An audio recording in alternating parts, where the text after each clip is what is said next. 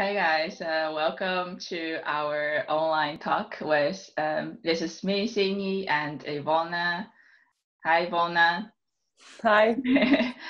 It's our we're very sad that we have to cancel all the on-site activities so that this we have to record this talk, which is a long talk around 1 hour, and we have a guest here, Parren Fountain. He is an expert in sustainability, and we're happy to have him. So Parren is going to ask us some questions about our projects, and he also can talk about some social sustainability aspects of our project. So we're very happy to have Parren here.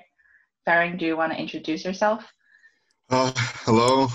Thanks so much for inviting me to have this chat with you too. So I recently graduated from Lund University. I studied environmental studies and sustainability science. Yeah, I'm really interested in the design aspects of and applications of design in sustainability. So I'm really interested in both of your projects because I feel that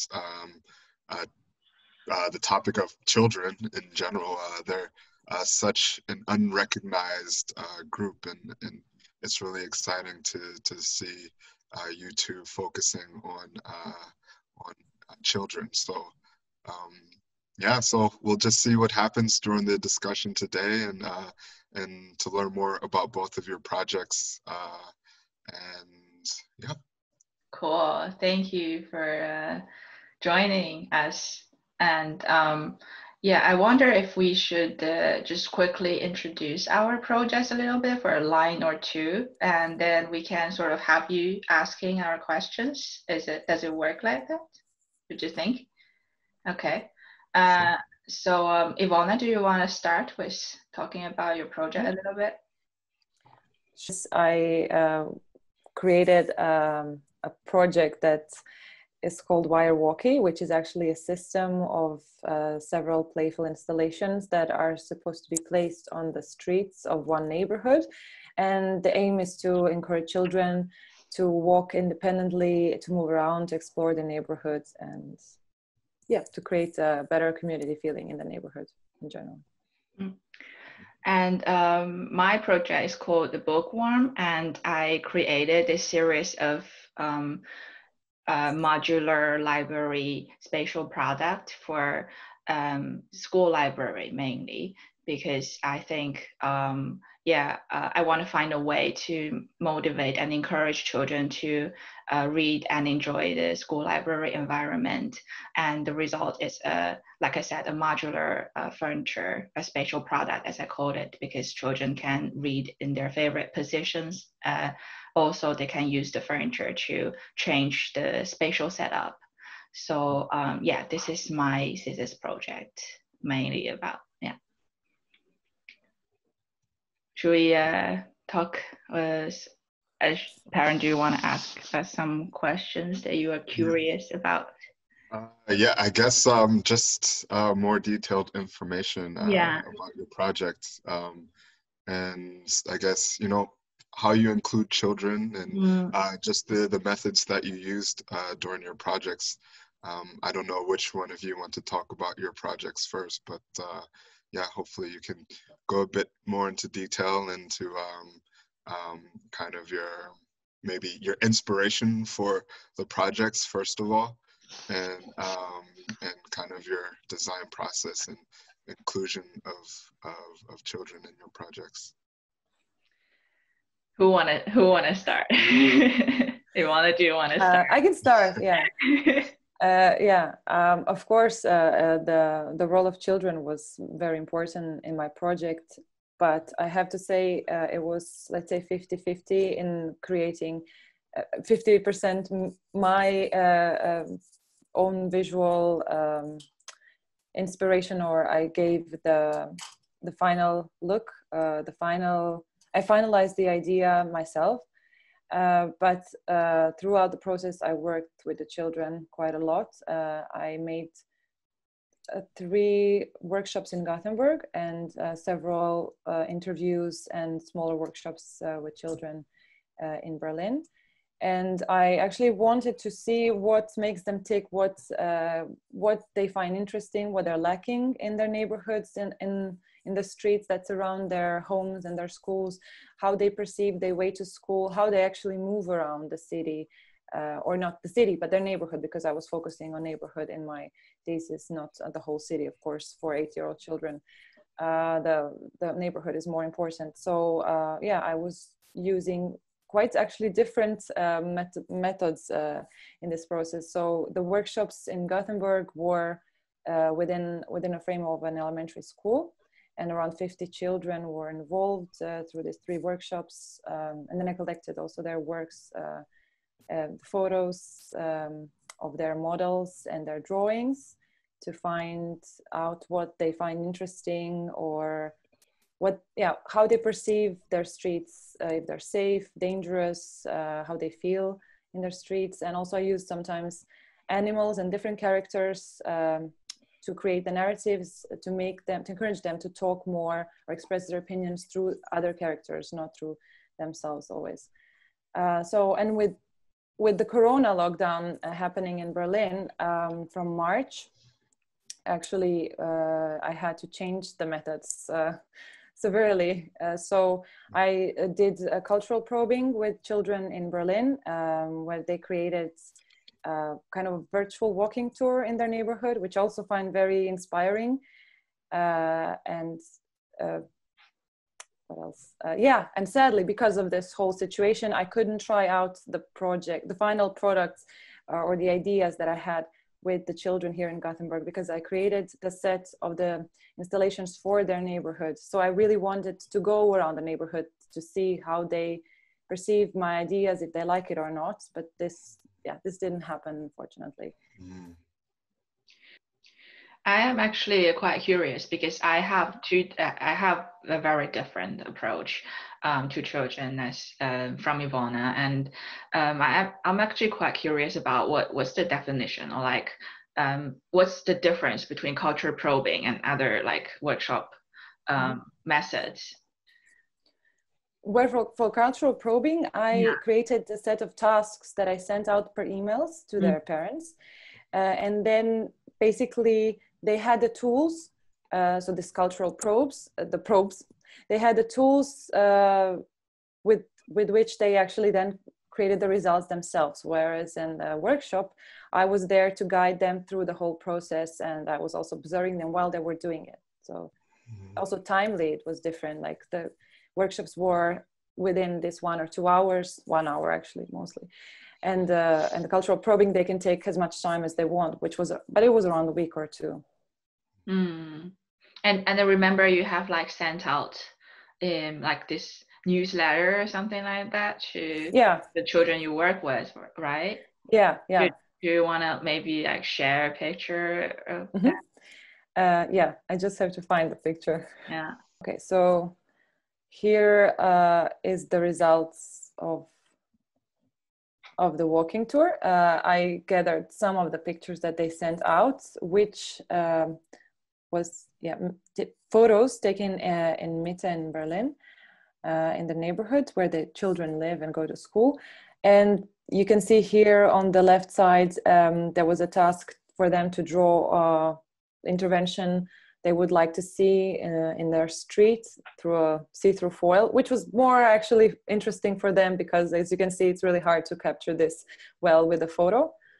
But then you can also see other photos here of things they find interesting, of photos of nature, photos of, you can see their own self-portraits here in the lower picture, and also the trash and everything else they observed, actually, which is a realistic view of their neighborhood. They're quite honest and direct through this camera.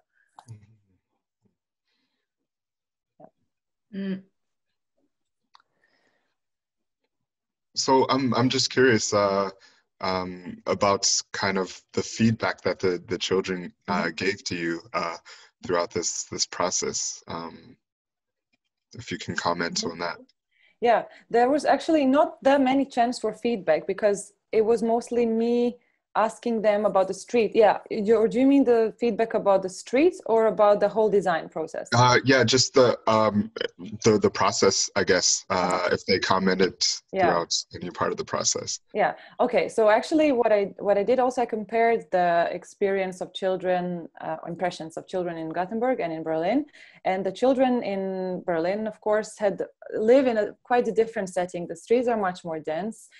There's also much more traffic danger. They're aware of it. That's why they're also practicing it daily. While children in Gothenburg are using the streets that are quite safe, I would say. But on the other hand, quite widespread and not that many things or interactive, interesting installations or content on the streets around them, at least around this school that I worked with. So it was quite opposite, actually, I would say. What they perceived as danger. Also, when I asked them, for example, about safety on the streets and danger, the children in Gothenburg were showing me that they want more police or army or people with guns. And I was really surprised because everything is safety and I did not expect that. And children in Berlin, when they talked about safety, they actually felt quite safe. They are aware of the traffic dangers, of course, but they are quite, I would say, experienced, and they didn't really lack. They didn't show any signs that they lack safe. They felt quite comfortable and confident. Right. So it seems that through your process that you realize like the importance of context, right? Like social and cultural context, the difference in perception of safety and things like that. And does that, I guess, in your design work, like, do you typically take into account like the unique attributes and aspects of who or what you're designing for? Yes, yes, and I did, especially in this case, when I actually decided to do this set of installations. It was mostly for a neighborhood that is similar to the one here in Gothenburg that I worked with. It was actually on Hisingen, so on the other side of the river.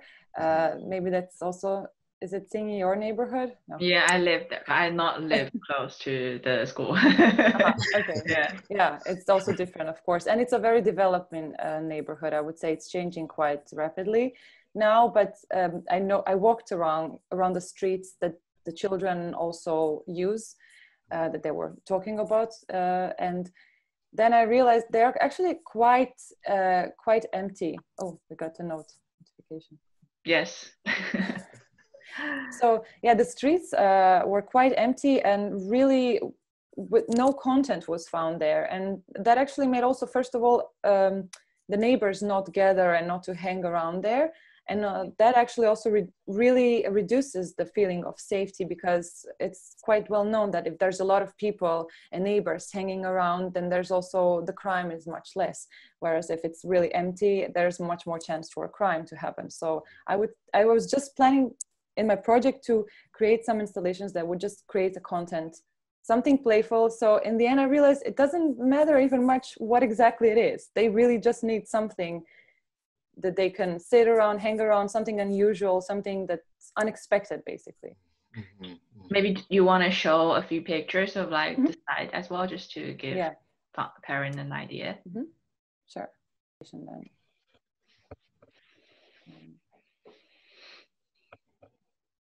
Okay, so here you can see this is sketches and also locations of where I would like to place those elements. So they are all everyday objects, electrical plugs, but enlarged to a scale around 1 meter and made of concrete, painted in pale orange, light orange, with some blue accents. And I thought it would be really cool and interesting maybe for children to just unexpectedly in the middle of nowhere in this empty street to run into a huge electrical plug just because they don't expect it. And so some of them are also interactive, like this one here in the upper left corner, which has a a switch that then lights up an installation on the other side of the street or down the street, on another location. And yeah, here are some others. One is a little fountain that's also shaped like electrical sockets. Some are also like for little trampolines, which are elements that you can find on a playground. But I have to say, this is not a playground. These are playful elements just randomly spread out through the neighborhood. Very interesting. Yeah. And this is the main one. It's actually shaped like a wire and plugged into the ground, and actually, yeah, in front of the school. So are these design concepts that both you and the children created, or this is solely from your inspiration? This is solely from me. That's why I said in the beginning that it was 50-50 more. I just got input of what they need or how they want to interact with. But yeah, the design idea is actually mine. And I wanted to try it out with them. I could just get a short feedback from children in Berlin because I had contact with them on the sketches. Right. And so where do you see your project going from here? Because I think, we are all facing this COVID-19 struggle, and we need to, I guess, learn how to adapt. And I know that, there were, from what you mentioned, that there were some challenges that you faced because of COVID-19, but how do you see your project going forward? Do you want to continue it or collaborate more with children, the same groups of children? Yeah, I'd like to, of course, but since I moved away from Sweden, I think also it will not be possible maybe in this way, but regarding the development of the whole process and the project, I realized I actually had a chance to learn some digital model skills, and I can show you actually some.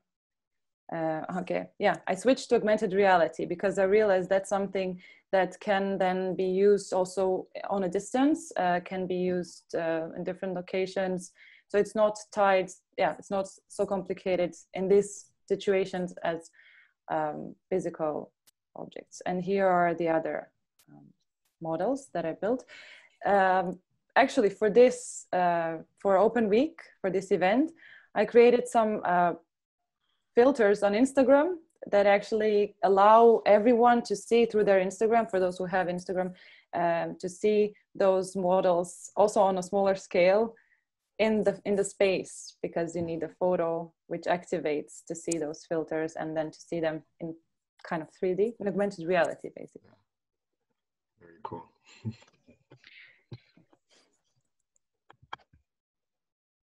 Can I ask a question as well? I think I would have, I don't know, I think I would like to hear what you think about when you compare these two groups of children, like one group in Gothenburg and one group in Berlin. Like, what was the intention, and first of all, and also do you think your installation is universal in a way that can be applied also in Berlin, since you designed it for the Gothenburg context? Yeah, I think in this way, not really. I think also Berlin is already overloaded with content in the streets anyway. They wouldn't just fit there. But I think there's a lot of other streets, other cities that could accommodate it, and it depends. It's not a project that can only be set in Gothenburg, but it's definitely requires a certain set of requirements. Yeah, but also the first question was how do you think, why did you choose to compare or to work with these two groups of children, one in Berlin? Yeah, because I live there. I live in Berlin, and I was curious also to see what is the situation like somewhere else in Europe, or somewhere where I could also reach and where I actually have contacts with, so that I can see if this is the only reality, or because I know it's not everywhere like it is in Gothenburg, and for sure there's even much more different situations somewhere else. But I wanted to not have only one viewpoint to this. Yeah. To be honest, I find what you said, the perception of safety or street safety from Gothenburg children, like children in Berlin, is quite different, and I find it very fascinating because I think when you talk with children and they come up with the idea of like army and soldiers, I think for me, right, I'm just talking about my own opinion here, but like personally, I think it is is a huge sign of that of a fact that they trust their environment. Like they wouldn't think of small things that matters to their like everyday life. Like they wouldn't think that we need more traffic control or traffic lights. They only think like something big, like something that maybe the media would picture to them. Like, as a symbol of safety instead of like we need maybe more zebra lines and we need more traffic police or something. And I don't know, like I think although like it's very very different from two groups of children, but it is quite interesting to at least that's my understanding from the result. I don't know if that's correct or not. No, you're right. And I think that children also often, like, first of all, maybe it was the language, it was in English, so maybe for them the word safety was only related to the safety with, I don't know, police, crime safety, and not the street safety as traffic. But also children in Berlin, I have to say, were very also aware in the same way what, for example, media was saying, because they mentioned to me, they feel really safe and confident. They're not afraid of traffic. But they told me then about a family or two children that actually died a year ago in a car crash. They were pedestrians, so they were really aware, very about their surrounding and what's going on. Yeah. And I want to ask a slightly more challenging question to you as well. Like, I totally see the point of you wanting to like add the playfulness to the street, and I think it is very important in children's everyday life. And I'm also thinking, does it also add to this risk of the safety issue when they were walking the street? Yeah, I know what you mean. Yeah, of course, there was always a slight chance of risk and children injuring themselves even in the playground. But that's why I was also thinking that these installations should not be placed in a really dangerous manner, like not really near the crossing or not too close to the street, still near the sidewalk, but not really blocking the way or making it too high to climb, for example. But on the other hand, same like with children in Berlin, it shows, and also a lot of researchers actually show, it's very important that children do walk and experience traffic daily, even if it means basically being exposed more to it, which of course increases the risk, but there's no other way to gain the traffic skills, only with practicing it every day. So I'm a bit curious, just to elaborate on that point. The issue of children's safety in the streets and traffic. Do you see the role of maybe your project as children maybe, I don't know, having the ability to reclaim space in a sense by, having these kind of installation, these playful spaces, because you described the children, they're very aware of kind of the place themselves. And I think oftentimes as an adult, you think that, we know much more than the children. We're much more aware of our surroundings, but it seems that the children, they're very aware of their space themselves. So how important do you think that, your type of project is good for like children claiming space in the city? Yeah. So I am quite aware that the children would have a lot more or fully sense of ownership if they were involved in the final process until the end. But it was actually really abruptly stopped because of the whole situation. And even though the schools were open, the university closed the doors, and physically it was not really so easy to go in the school and just approach children. I would like to, of course, know what they think, if they find, if they actually see any, if they see any feeling of this elements or my ideas belonging well or fitting well in their neighborhood. But yeah, as I said, like unless you work with the participants or the users until the end, they will probably not have the full sense of ownership. But still, I cannot say how they would feel because I didn't try it all. I didn't try it out in the end with them. Okay. Yeah, it's. Are you able to provide, I guess, a bit more background into your project? I guess, you know, why traffic? Well, I find the topic of children in the city in general very inspiring, and I knew that this would be somehow my area because that's also where I grew up, and I always felt the sense of belonging, like my natural environment.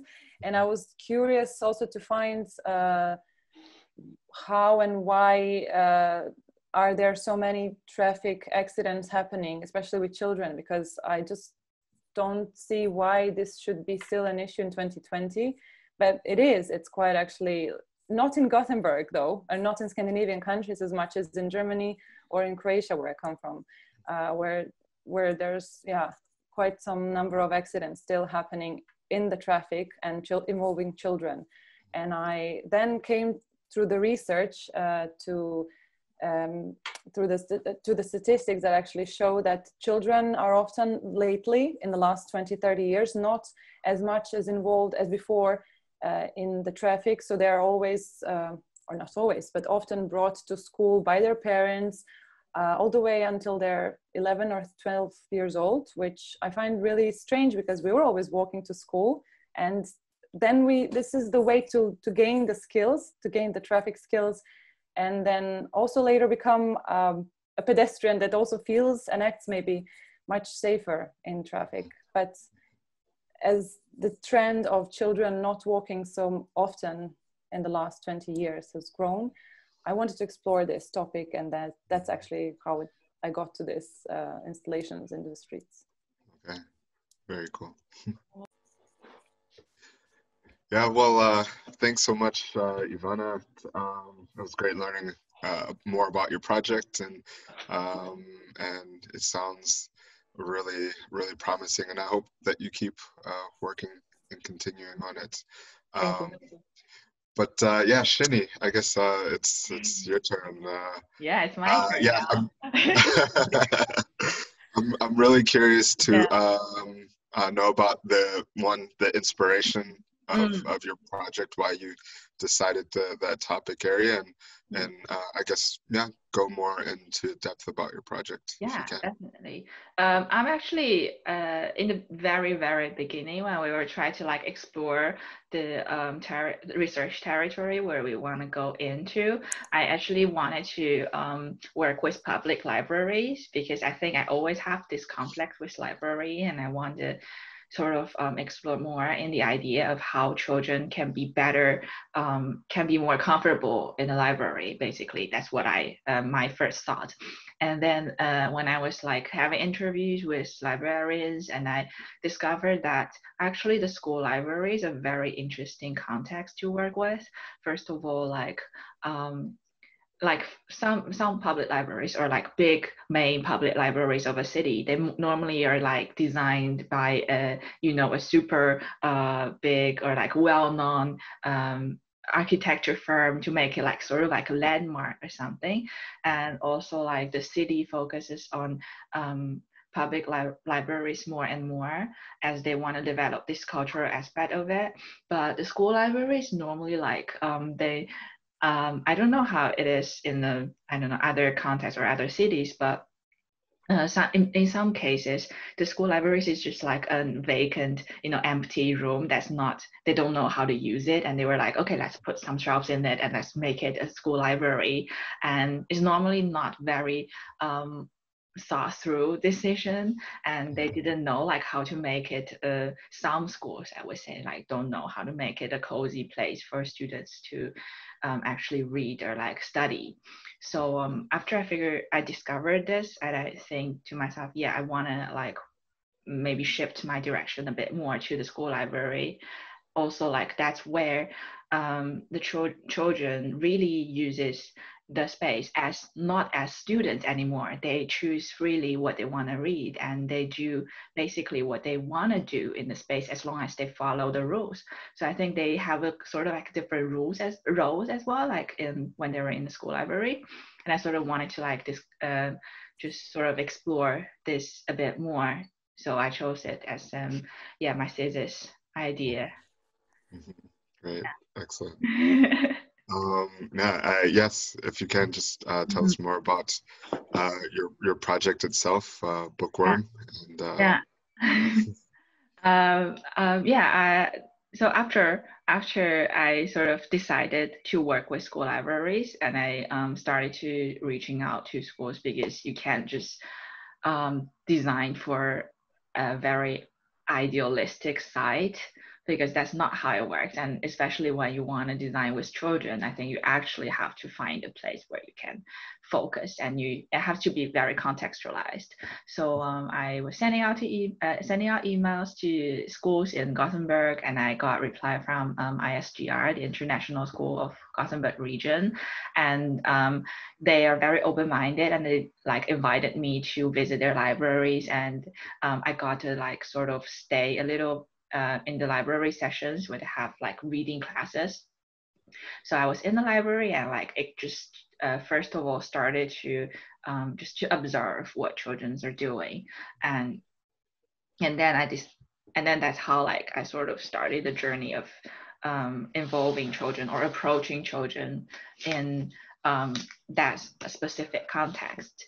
And like one main method I used was observation in the beginning.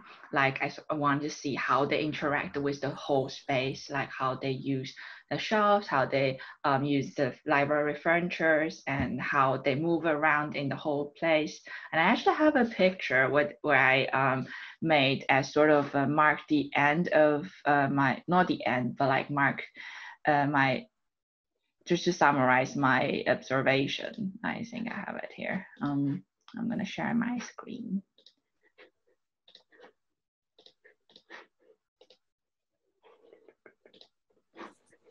Yeah. So in the beginning, when I sort of observed the situation, and I made like just like a drawing or like a model of the whole space, and I marked like this is the office, this is the entrance, like where do they normally read, and I also investigated specifically on how they interact with the furniture there. And I tried to go to the next page, and I realized that they have so many different ways of using the furnitures. For example, I tried to compare different reading habits. I first mapped my own postures when I am reading at home. Like you can see, I like how when I'm, for example, reading at the dining table, I would definitely try to like put my feet on the chair on the opposite side, or I probably would lie down to read, and I would probably just sit on the floor. And then in the school library, which is the following two pictures, I figured out that they're like sometimes they use the sofa as like a reading surface, and they would not use the sofa in a way that we imagine they would use. And also they would probably like kneel on a chair, and then they read together on the chair handle. Is it chair handle? Not like hand armrest, right? Yeah, that's the word. And it's just like, very different from what I imagined. And it's definitely very different from what people who bought the furniture in the very beginning imagined they would use it. So this sort of set a direction for me to go. So like, I wanna make a furniture that actually accommodates their their need for library furniture, like that provides them a better support to read in their favorite positions, basically. And yeah, so this is sort of like the first. I'm gonna start sharing now, and this is like the first step of what I did.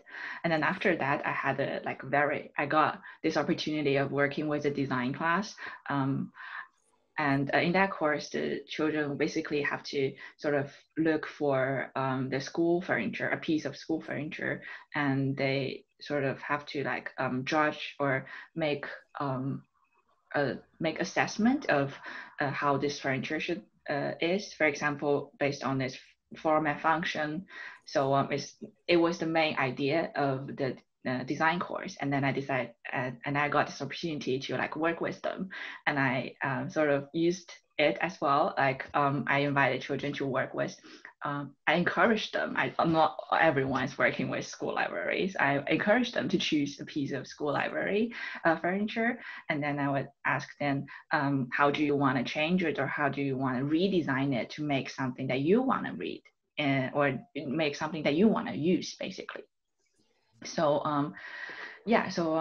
after I got a lot of information, of course, during the workshop. It was a very intense 2-week workshop. Children have to come up with, they have to criticize basically one specific piece of furniture, and then they have to come up with their own design ideas. And they have I actually bought a lot of cupboards, and I cut out a lot of wooden sticks, like probably this long, like different lenses, very small thin wood sticks for them to just make a 1:1 scale prototype on their own. So yeah, it was a very intense process. And after that, I sort of knew the direction of what I want to go, because they sort of expressed what their preference on library furniture, basically.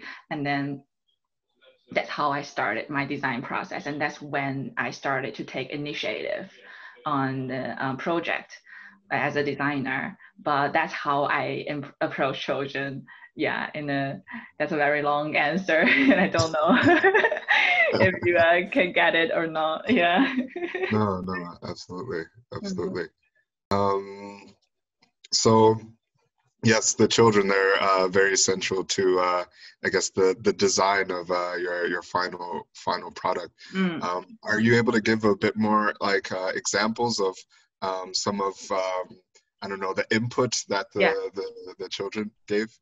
Yeah, sure, of course. I'm gonna show you some pictures as well. So this is basically what I get, but it's like different types of input that I get from children. For example, I got I'm gonna zoom in on this. Yeah, I get pictures like this where children read. I asked them to take before and after pictures of what they built. So for example, this first picture is about children who want to have books or have their own belongings around them. So they want to keep everything close so that they don't have to get up and reach for them.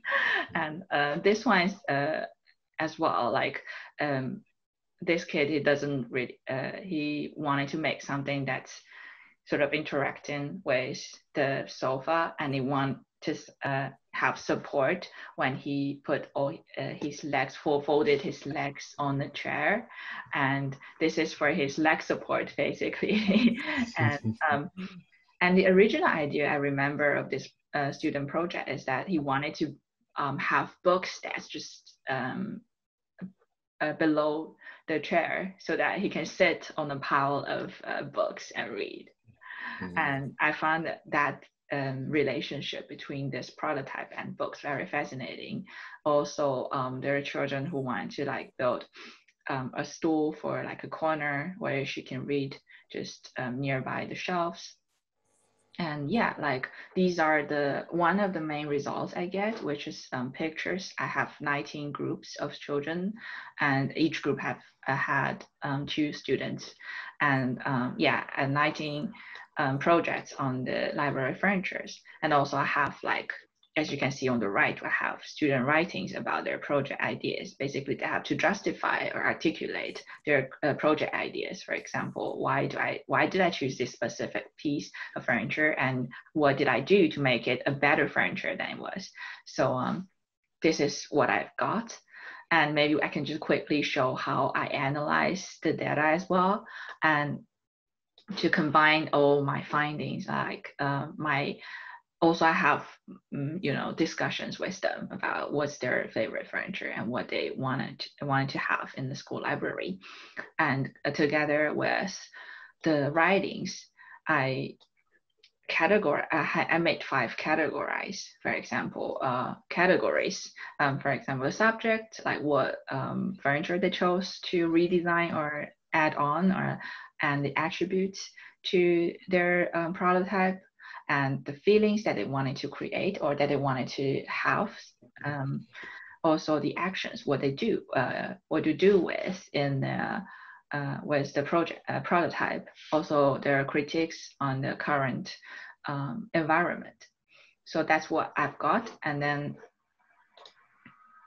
in the end, I have these feelings and actions, which I found very useful to my design ideas, because they would mention that the feelings I want the school libraries to have is to be a very calming place, to make you feel like peaceful, and also you have to like feel happy, feel good in this environment. Also the actions they often mentioned is that they want to lie down in the furniture, they want to read in the sleeping position, and they want to curl up, and they want to have their things around them.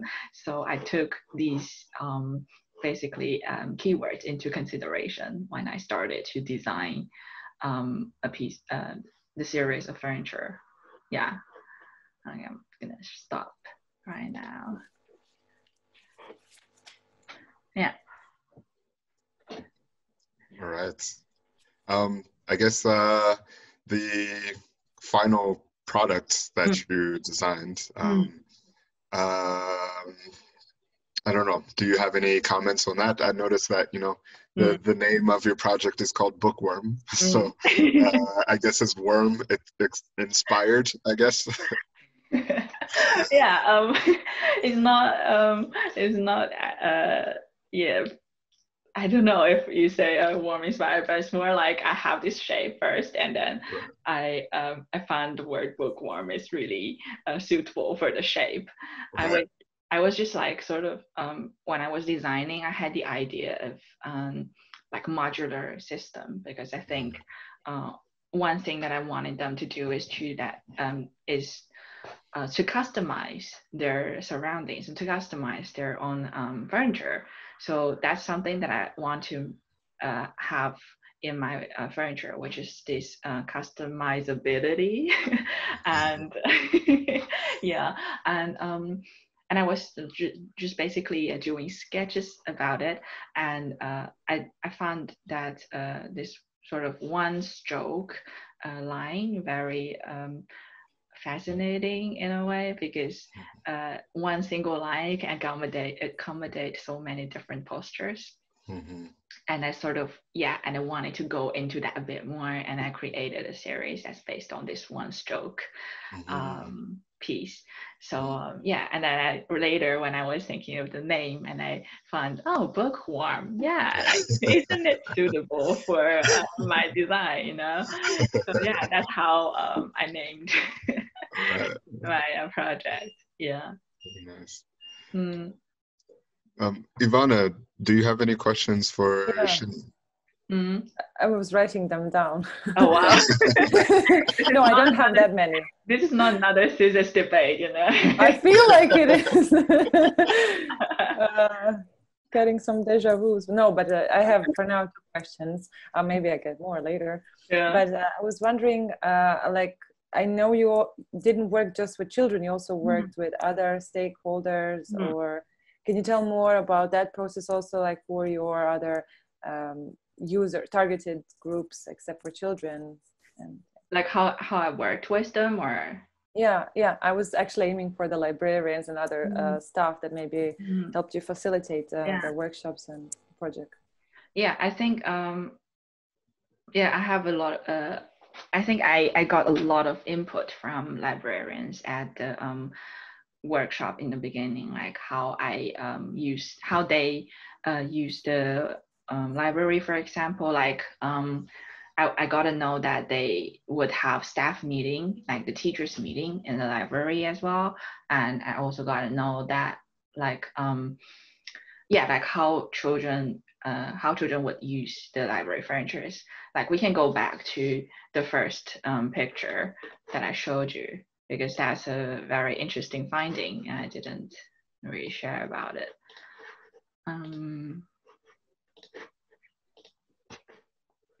Yeah, so we can see like in, oh, sorry. Yeah, we can see in this mapping of the library space, I got to know that it's very interesting. Maybe you can make a guess, both of you, to guess which is the least favorite or like least popular furniture that children decided to use in the Furniture? library. Yeah, the furniture. For example, you have, this is A, this is B, this is C, and this is D. Which one is the least popular?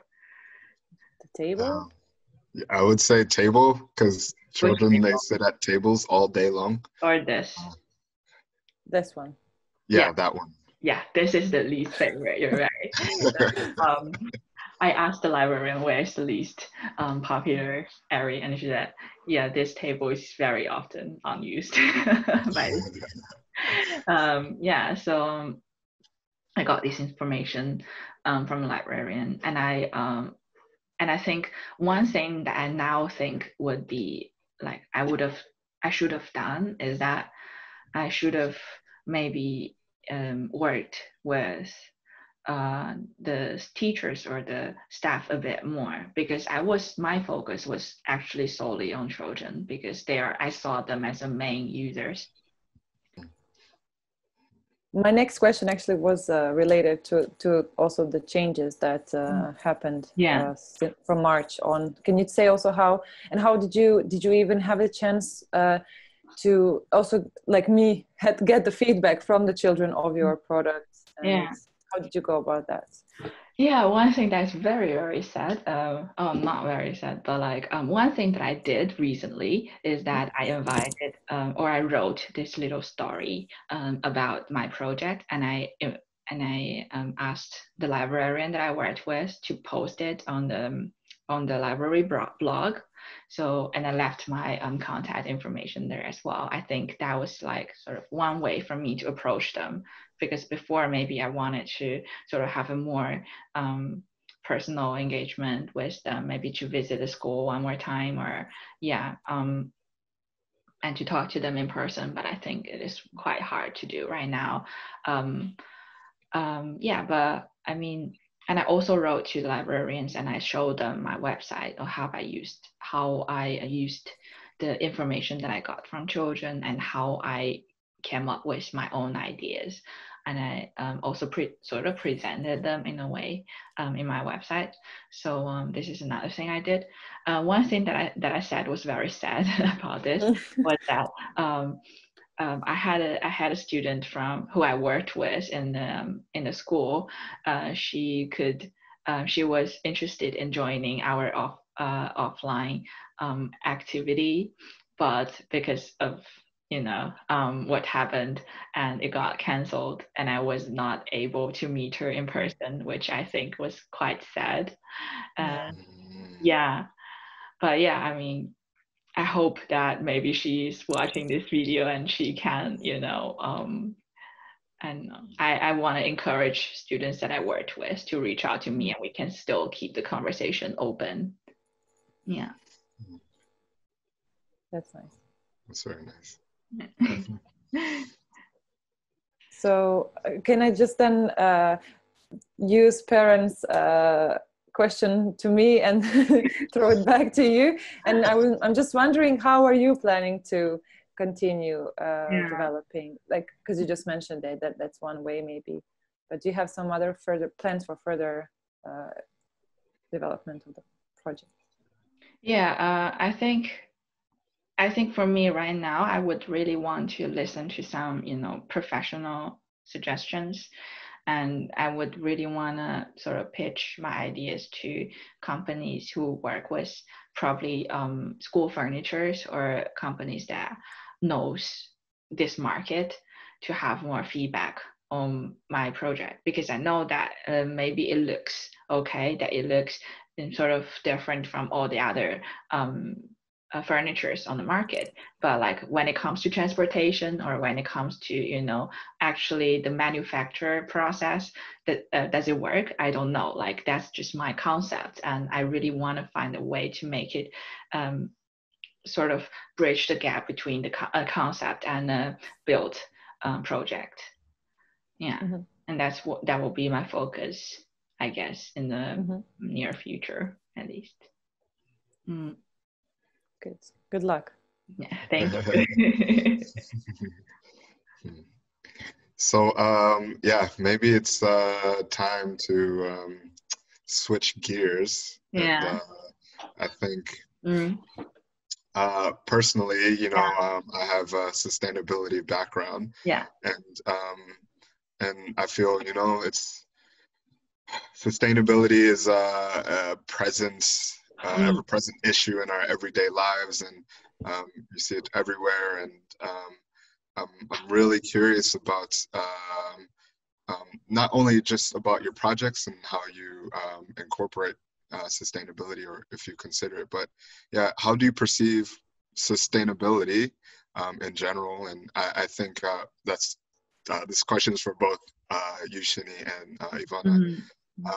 And do you try to integrate sustainability at all into your design processes, or into, I guess, your ultimate creation, whatever you're trying to help create? I think for me, or at least I think what we did in the very beginning of our project is to identify which SDG as sustainable development goals we are mostly like identified with.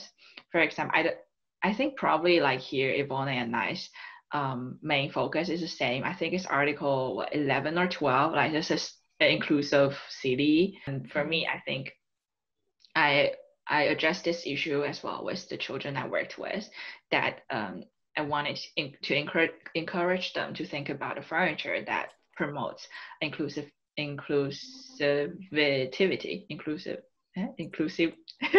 I forgot the word. To promote this idea of inclusive in their work. And I think this is something that I at least communicated with children. And also I think for me, sustainability also lies in the aspect of like having children in the design process. I think itself is more or less a sustainable move in a design process. And I think like it's also very important for like companies to do the same as well, as the conventional children's rights have become a law in Sweden since in 2020 this year. And I think it's like calling for companies and organizations to include children in their design process. And I think it's another like aspect of sustainability, because I think sometimes when people think about sustainability, they think about the material we use, and I think it would be more than that. Yeah. And I'm curious of what you want to say as well, Ivona. So yeah, definitely I agree with you on this, that of course a lot of other goals are probably also in the back of our minds, but I think we did both mostly focus on the 11th one. And I really try to think in which ways I could make the street, the sidewalks, the neighborhood streets, make more inclusive, safe, resilient, sustainable. But that, of course, is not only for children. And throughout the project, I was always also having in mind all the residents and just passerbys, or people who own businesses on those streets, because they're all quite important stakeholders of the street, and they also together create the community and the safety feeling and actual safety on the streets. I don't mean traffic safety, I mean the safety, yeah, safe feeling. But also, yeah, for me, sustainability was quite important as an aspect. Maybe I wasn't so obvious in it, but in general, walking versus driving a car is already, I think, a big step towards a more sustainable life, and also in the city. And it also, it encouraged me to encourage children to become to live more sustainably in their neighborhood, to grow up also as responsible citizens who will reduce using of cars and the air pollution, and use bikes, have habits of walking. That was actually quite an important aspect in my project. Mm-hmm. So for both of you, I guess the participatory aspect was very important to your projects. Having the children participate in the design process. Is that common within design? I guess whomever you're designing for, to have this collaborative participatory process that allows, not only just the the designer's view of what it should be, but also the individuals who will be using or affected by whatever you're creating. I don't think that's very common in the current design practice, right, Ivona? I would say I'm not so familiar because my background was more in the art field. So what I've seen, it is more common here in Sweden, definitely, than, for example, in Germany. And this interdisciplinary approach and holistic approach in design, I think, is maybe a bit more innovative here in Sweden or in Scandinavian countries. This is what it seems to me. Yeah, because I think participatory design, or like user-centric design, started in an interaction design. At least that's what I read. And yeah, I think having a participatory design practice in placemaking with children, and or community building with children is definitely something quite unique in a way. Because first of all, children is being the ones that are always excluded by design process. Also, I think that the field of community building, or as we say, placemaking, is often something that's a very top-down process, by which I mean the government or maybe the design firms, they make the decision instead of creating something with the community or with the users together. So I think this is also, because of the combination of children's participation and community building with children is very it's not something that's common yet, but I hope to see more and more organizations or companies that start to do that. I'm finding that in sustainability in general, participation is a very key aspect. Because in kind of shaping the world, trying to address these sustainability problems, there are a wide range of stakeholders who are affected, individuals, environments, and things like that. And usually there are kind of a select few who have the power in deciding who participates and things like that. And often, children, they're rarely even mentioned in this process. And personally, I find the participatory processes very important, because in trying to envision this new world, there are so many people who will be involved in this future, and I find it very important that, you know, children are included in this process. So I'm curious, you know, with your interactions with children, what kind of surprised you or shocked you, you know, in you know, maybe their ideas or things like that that you find are relevant for addressing some of our future problems? That's a good question. I think Yeah. I think one thing that definitely surprised me is that I never realized how young children start to concern the sustainability goals and sustainability issues. I don't know if it's like a single case or it's the same everywhere else in Sweden. That in the school that I worked with children that's in year 5, which was around 11 or 13, 11 or 12 maybe. And I was surprised that one of the student they made one of the student groups they made these boxes for books, and the category of the books should be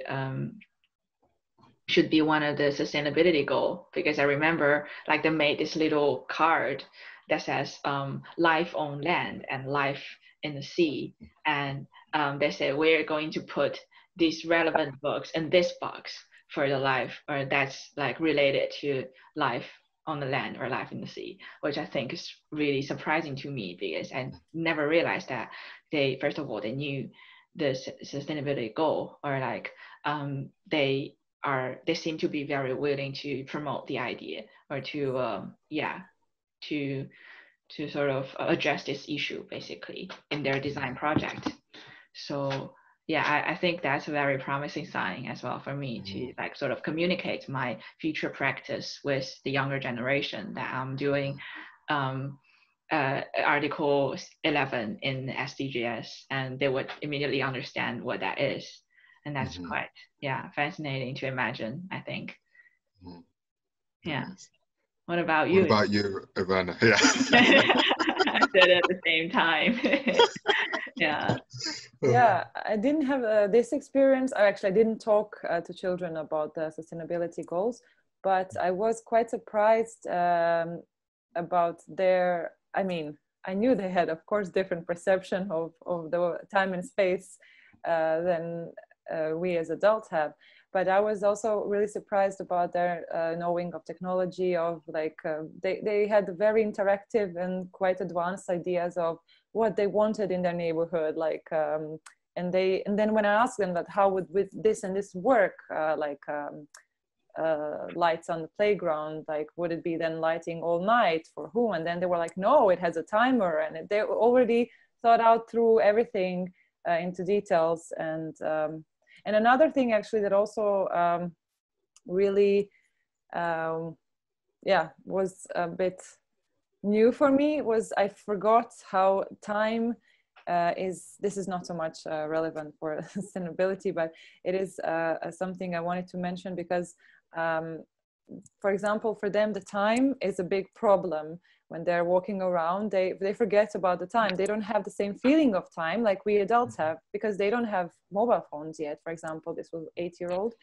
And so I think there's a lot of things that why we need to have children's input is because we forget about some things we take for granted. Of course, you know what time it is. You either have a watch or you have a phone with you. But for children, some things are not so obvious. And I'm sure this is just one example with children, but there's for sure a lot of other things we just tend to forget because we take them for granted. So this is why participation is really very important when it comes to public spaces and neighborhoods. Yeah, I think also it's not that we take it, maybe it's not only that we take it for granted, but also like we as adults, we forgot how we felt when we were kids. So that's sort of addresses that the importance of listening to the children, because they are experts in what they their surrounding and their own lives. Yeah, and I feel as though it's important for children to be included in these processes, to, you know, one, have a platform to express their own voice, because they do have needs, they do have preferences, and yeah, they do have their own minds, and often adults kind of dictate, you know, what children do. But I think, you know, creating this sense of ability to change and to influence and kind of shape the world in some way for children, I think it's a very important component and aspect, and perhaps their development, and also because they'll be our future leaders and decision makers. So this practice of exercising, and sharing their own ideas, and collaborating, I think that's so relevant, so important. I have a question for you, Parren. Okay.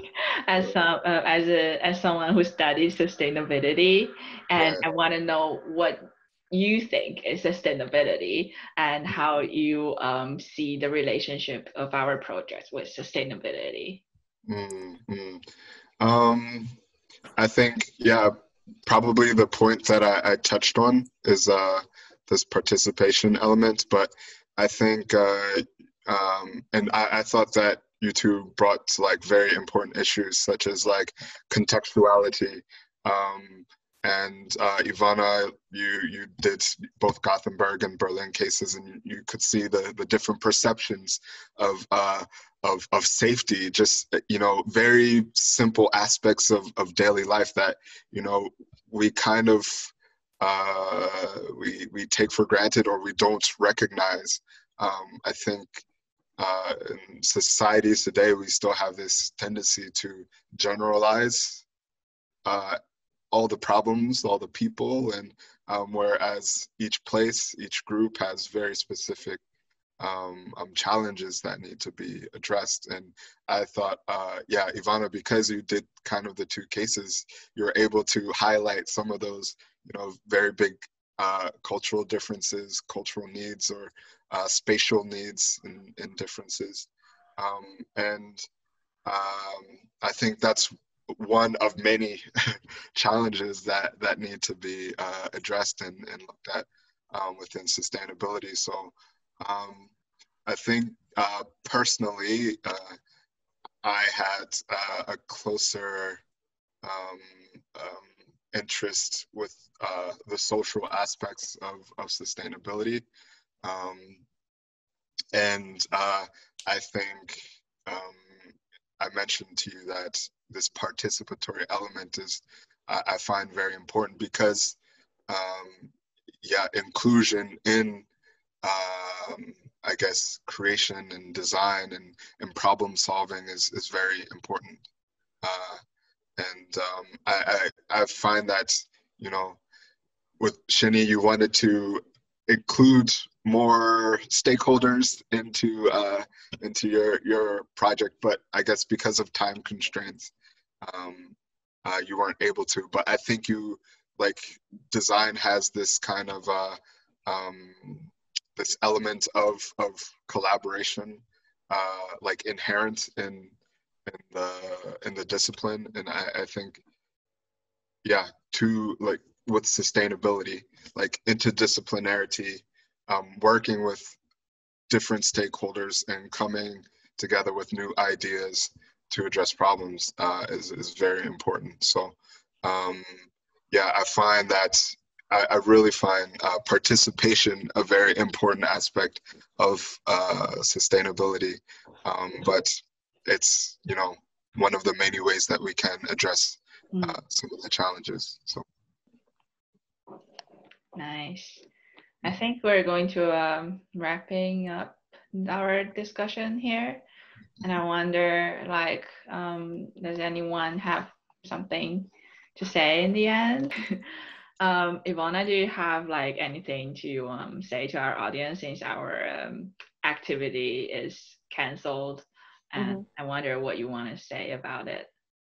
Yeah, well, I think we were both actually looking forward to to also use this workshop that was supposed to happen today also as a way to wrap up our thesis that we also didn't actually finish in a physical sense, like especially with children. So this was this could have been a way for us to meet with the children once again, especially with the children here, the children maybe we worked with, but also I just wanted to I wanted us to like briefly mention what was the plan for the workshops, because we were supposed to have 2 parallel workshops in the same space. Then children could maybe be a part of one group and then later switch to the other.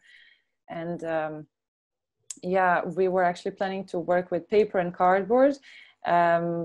Also, an important thing is that I think was to use this material that are quite simple, but they also allow quite a lot of creativity for children and also can be used fully. So my idea was also to not have any leftovers of paper, but to really just use all the material in order to create some models of street design, furniture, playful installations, something like that. Well, Xinyi, you had a bit different material, right?